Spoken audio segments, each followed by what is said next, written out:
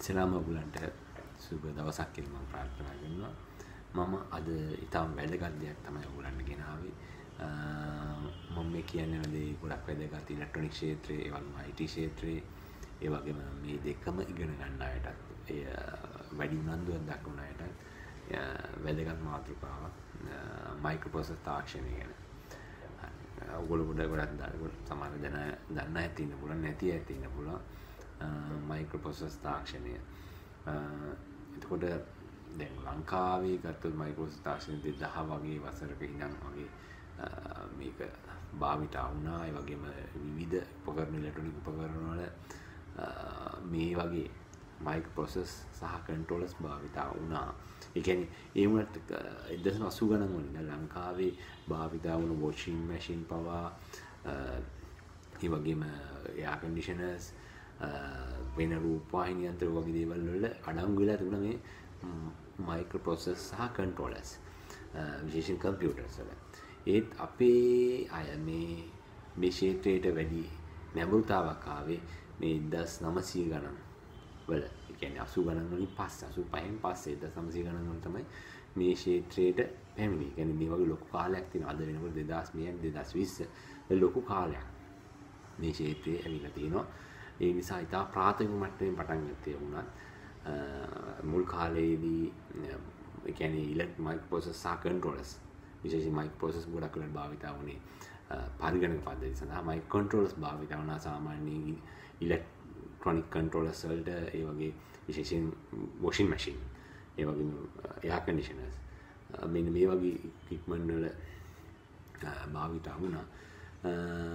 ඊට පසු කාලීනව විවිධ ඉලෙක්ට්‍රොනික ලයිට් සිස්ටම්ස්, ඒ වගේ ගොඩාක් දේවල් අපි ඉස්සර කතා කරමු ගැන. හරි, අපි මේ මාතෘකාවට යමු මයික්‍රෝප්‍රොසෙසර්ස්. එතකොට මයික්‍රෝප්‍රොසෙසර් සහ මයික්‍රෝකන්ට්‍රෝලර්ස්. මොකක්ද මේ මයික්‍රෝප්‍රොසෙසර් සහ මයික්‍රෝකන්ට්‍රෝලර්ස් කියන්නේ? මයික්‍රෝප්‍රොසෙසර්ස් කියන්නේ ඔයගොල්ලෝ දන්නේ නැති පරිගණක කම්පියුටර්ස් වල තියෙන ඒවා තමයි මේ මයික්‍රෝප්‍රොසෙසර්ස් කියලා කියන්නේ. අපි සාමාන්‍යයෙන් මොන කෙනෙක් කියන්නේ මයික්‍රෝප්‍රොසෙසර්ස් කියන්නේ මේ කම්පියුටර්ස් වල තියෙනවා. ඒතර මයික්‍රෝකන්ට්‍රෝලර්ස්, මේ මයික්‍රෝකන්ට්‍රෝලර්ස් කියන්නේ අපිට කම්පියුටරයක කියන মালටි ටාස්ක් වැඩ කරගන්න බෑ. ඒ කියන්නේ අපිට ඒක ඇත්තටම ප්‍රොසෙස් එක ගත්තොත් එහෙම දෙයක් කරන්න අපහසුයි. යම් හැකියාවක් තියෙනවා. අපි බලමු මේක පස්සේ. ගොඩක් වෙලාවට යම් එක වැඩක් කරගෙන ඉන්න සරල ඉලෙක්ට්‍රොනික සිස්ටම් එකකින් කරගන්න පුළුවන්, ඩිජිටල් ඉලෙක්ට්‍රොනික සිස්ටම් එකකින් කරගන්න පුළුවන් වැඩක් වගේ දෙයක් කරන්න අපි මුල් කාලේ ඉඳන් මේ මයික්‍රෝකන්ට්‍රෝලර්ස් භාවිතා කරා. එතකොට මොනවාද මේ දෙකේ වෙනස කියලා බලමු. දැන් ගොඩක් අය දන්නවා ඉතින් මේ වොෂින් මැෂින් එක, එහෙම නැත්නම් මං කිව්ව විදිහේ එයාර් කන්ඩිෂනර් එක, ඒ වගේ දේවල් උපකරණ වල තිබුණේ මයික්‍රෝකන්ට්‍රෝලර්ස්. ඉතින් මයික්‍රෝප්‍රොසෙසර්ස් කියන ඒවා ගොඩක් වෙලාවට මයික්‍රෝප්‍රොසෙසර් භාවිත කරපු අවස්ථාවක් තියෙනවා. විශේෂයෙන් ඔය Intel 8051, 8085 වගේ controllers, ඒ microprocessors. මොකද ඒ බලමු පස්සේ මේ මොකද්ද මේ වෙනස කියන එක. සාමාන්‍ය බැලුමට අපිට තීරණය කරන්න බෑ මයික්‍රෝකන්ට්‍රෝලර්ද ප්‍රොසෙසර්ද කියලා.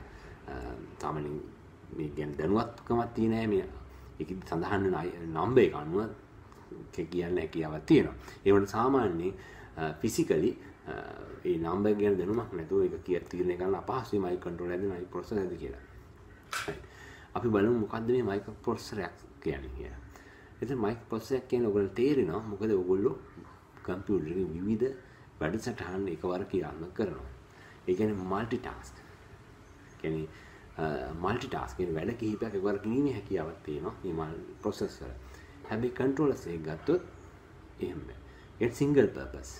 අරක মালටි පර්පස් මයික්‍රෝප්‍රොසෙසර් එක, කන්ට්‍රෝල් එක සිංගල් පර්පස්. ඔක තමයි ප්‍රධානම දේ. ඊට වඩා දෙයක් තියෙනවා. මේක ගත්තාම මයික්‍රෝකන්ට්‍රෝලර් එක සාමාන්‍යයෙන්